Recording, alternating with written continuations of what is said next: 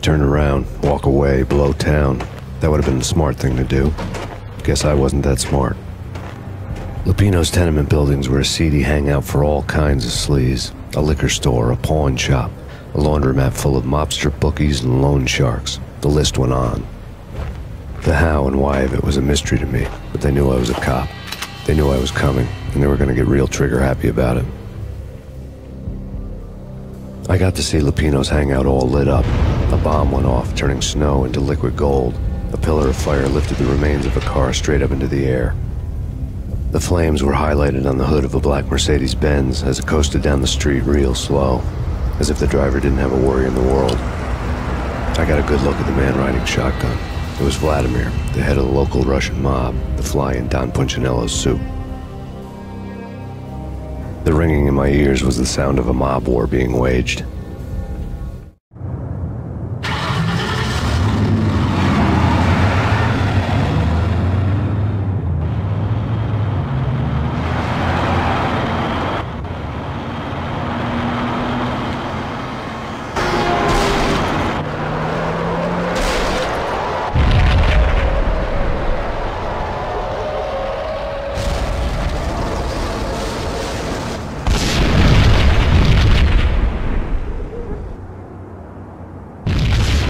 Another bomb exploded inside the closest slum building. It was a lucky break. The goons inside were spooked, but luck always came with a price tag. More bombs could still be ticking inside, and the cops would already be on their way. Jack Lupino's suite was on the top floor. At least it used to be, before the explosive makeover.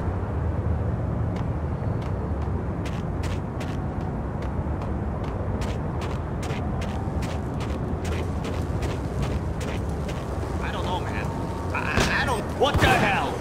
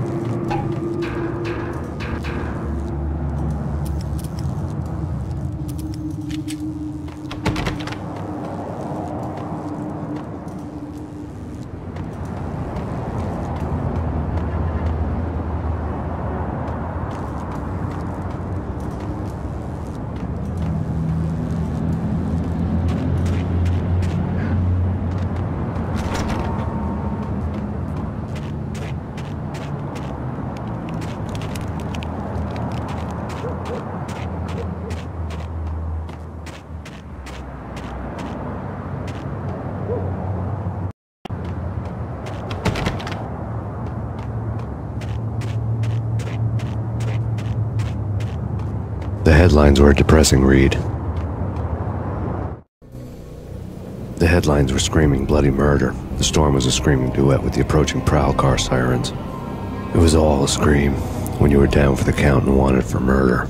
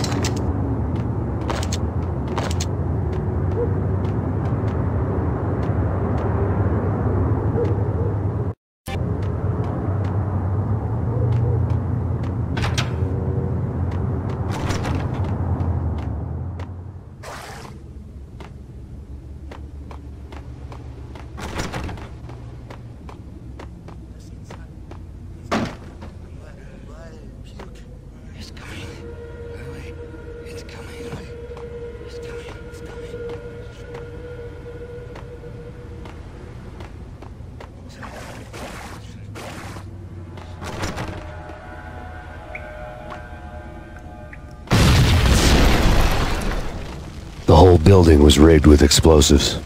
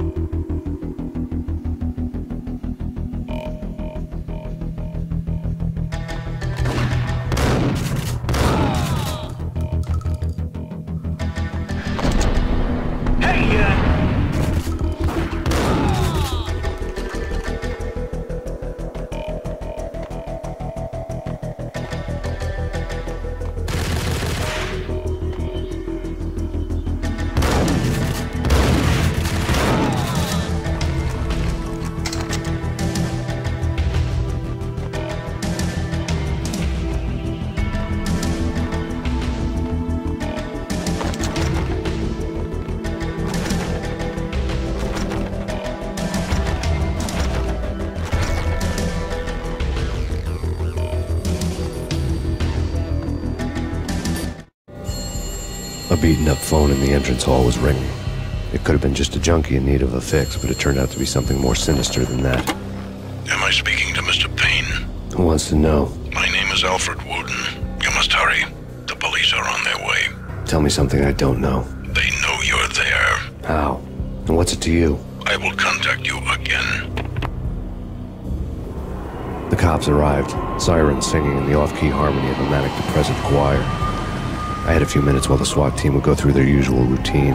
By the time they busted in, I needed to be long gone. Max Payne, this is Deputy Chief Jim Bravura from the NYPD. Drop your weapons and come out with your hands above your head.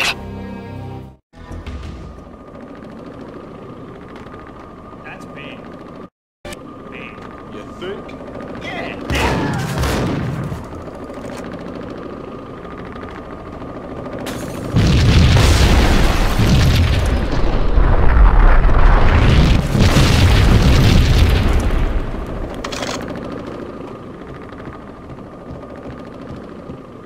A locked door barred my way. I needed a key.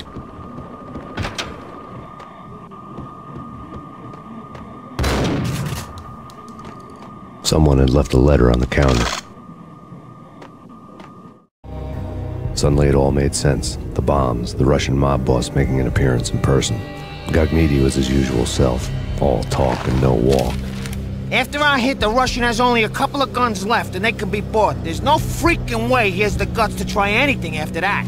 As it turned out, the Russian had plenty of guts. One thing you could count on, you push a man too far, and sooner or later he'd start pushing back. NYPD! There was a key on the shelf.